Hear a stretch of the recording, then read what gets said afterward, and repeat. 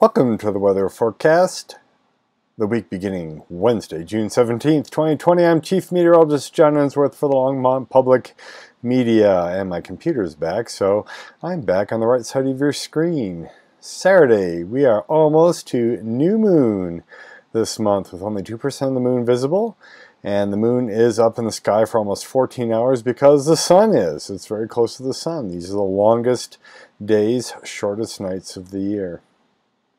All right, a big picture can be seen in the water vapor satellite image, and if you're new to these videos, the whites and the gray colors are parts of the atmosphere there is more moisture.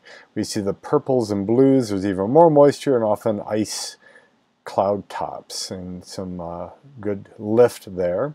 The reds and the orange colors are dry between the top of the atmosphere, at least the top of the troposphere, the lowest layer of the atmosphere, down to the surface. You can see this big swooping pattern in the west. This is our trough that's going to change the weather very remarkably this week. This is going to look a lot like our last big storm. You can see the flow goes up and into Canada and on. There's this persistent cutoff low over the mid-Atlantic states. It's giving them unusually cool, wet weather, and I think they're really liking that because normally it gets really hot and humid this time of year. A little low up here associated with all this cloudiness and high icy clouds. That same pattern is visible just about 12 hours later with the low up here, another low forming down here. There's our trough in the west, a little bit of ridge here. There's our cutoff low in the mid-Atlantic. And the airflow is coming out of the northwest and then up across Colorado from the southwest, giving us pretty substantial heat. And I just noticed that my letters are cut off over there on Tuesday, so sorry about that.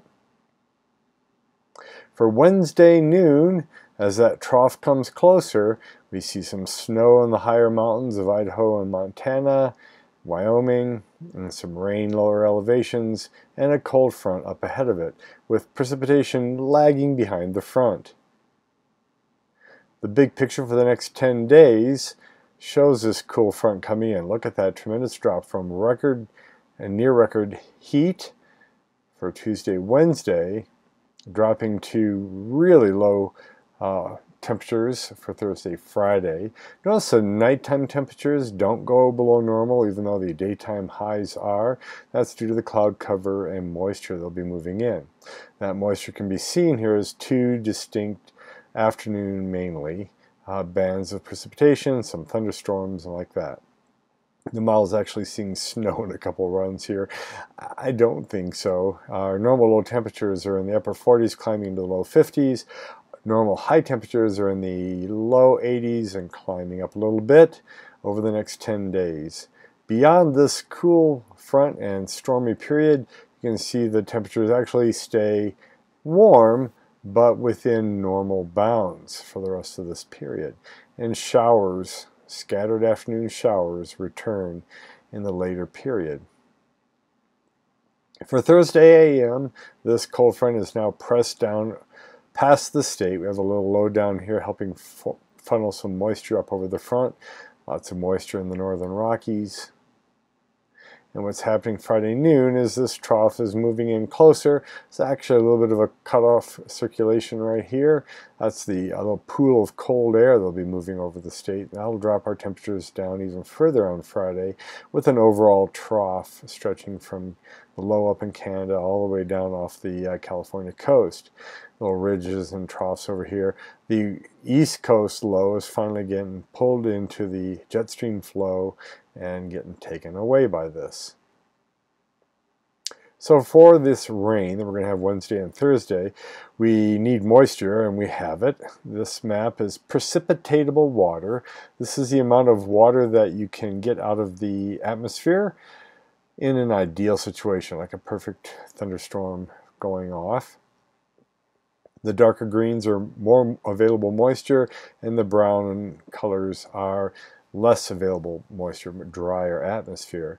And it's a pretty thin ribbon coming from the western Gulf of Mexico up into Mexico, Texas, A lot of it's just flowing up across the Great Plains, but a little bit is getting sucked by that low. Here's a low at this point down in New Mexico, sucked over into the eastern plains and up against the mountains. That's all we need is a little easterly, southeasterly, northeasterly flow, a little bit of moisture coming uphill, and you can get rain.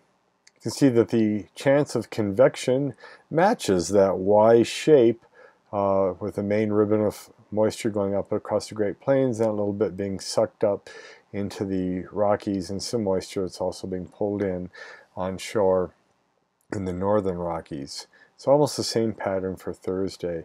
No severe weather at this point is predicted by the Storm Prediction Center for Thursday or for the next 3 days.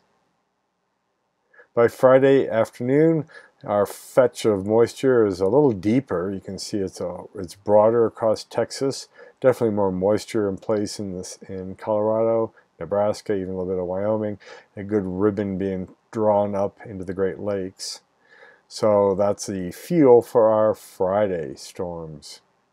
How much precipitation will we get over the next 5 days? This is more reliable than the 10-day, which we'll look at in just a moment, but these are mostly convective situations. So thunderstorms are popping up fairly randomly. Some are triggered by mountains, some are triggered by outflow from earlier thunderstorms. So it's a little chaotic, and so what the model sees each time is going to be a little different. So don't put all the money that you have onto the fact that there's going to be an inch of rain down here east of Longmont, or just a ½ inch to 3/4 of an inch in Longmont. It just kind of shows you how spaced apart the heavier precipitation regions might be, because here's an inch to inch and a quarter up in the mountains and the foothills above Longmont, Lyons, like that. Over the next 10 days, it increases a little bit more, maybe a touch more moisture around here. Mountains get a little bit more, Palmer Divide gets a little more, out here in Kansas gets a little more precipitation, but it's not a lot. Another big part of the news story is the haze and the smoke coming into the state right now. We have fires near Tucson, central Arizona, up in the north rim of the Grand Canyon, and down in the Four Corners area in southwestern Colorado. And these fires start kind of quiet in the morning as the daytime heats up. The relative humidity, which is the amount of moisture in the air divided by the maximum amount of moisture that can be supported at that temperature, times 100, gives you a % relative humidity. Every day in the afternoon, as the daytime heats up, as the sun warms up the land, the relative humidity drops. And that helps these fires kick up more. So for Tuesday evening, you can see they've calmed down a little bit. And then Wednesday morning, you can see they're picking up again. And you can see quite a plume coming from there, and a big plume coming from central Arizona up towards us, and lost in there is the Colorado plume. But that's a lot of smoke for Wednesday. Then the cold front pushes down, and for Thursday noon, you can see that we're getting a lot of that cleared out and pushed down.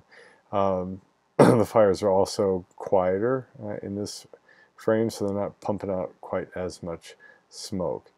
I don't know how, if these models take into account a rate of fire containment expected and things like that. It might be that moisture is going to be increasing over Arizona as well, making the fires a little naturally suppressed. Not sure. After our cool down for Thursday and Friday, and the weekend will be dry, but only in the 80s, we do get this ridge back in the western states for Monday.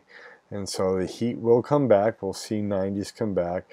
Our trough is kind of disorganized, moving out across the Great Plains at this point. Let's take a look at the next 7 days. Still a lot of heat for Wednesday and sunny skies. For Thursday and Friday, we drop dramatically, 20 degrees or more into the 70s and then upper 60s, and 40s at night with thunderstorm chances pretty good. We should see some nice soaking rain, if you call a ½ inch soaking. For the weekend, we're mid to upper 80s and just partly cloudy. Next week, We see some moisture come back, heat come back. Now it'll kick off a few wandering afternoon thunderstorms. At this point, it does not look like a big change in the weather, obviously a lot hotter. These will be the things that form in the mountains and then move on out, hit someone there, and other subdivisions not at all. For more local news, take a look at the Longmont Leader, formerly the Longmont Observer, at longmontleader.com, and you'll see more frequent weather updates.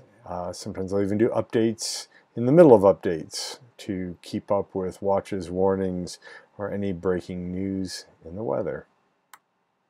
So this has been the weather forecast for the week beginning Wednesday, June 17th. I'm Chief Meteorologist John Ensworth. Keep looking up.